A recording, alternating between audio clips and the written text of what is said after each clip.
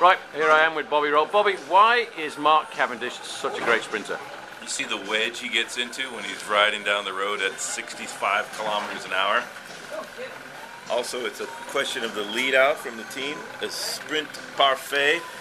Do we need to translate that, Paul? Absolutely. This is for the American market. Perfect sprint.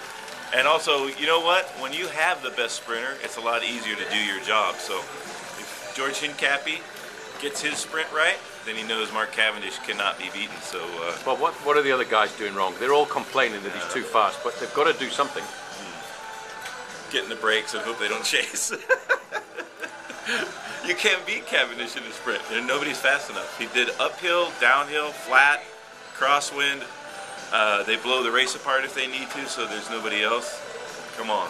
Yeah, what about if they lead the sprint out themselves instead of letting his team take control, because they're falling into submission? Yeah, but you're thinking about who's on a team like Cervella for Torhushaw, for example.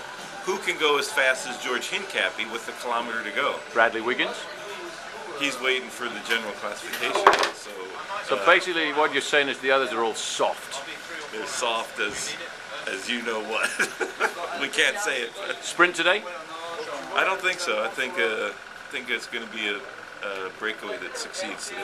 All right. Thanks, Bob. See you later. Have a good call.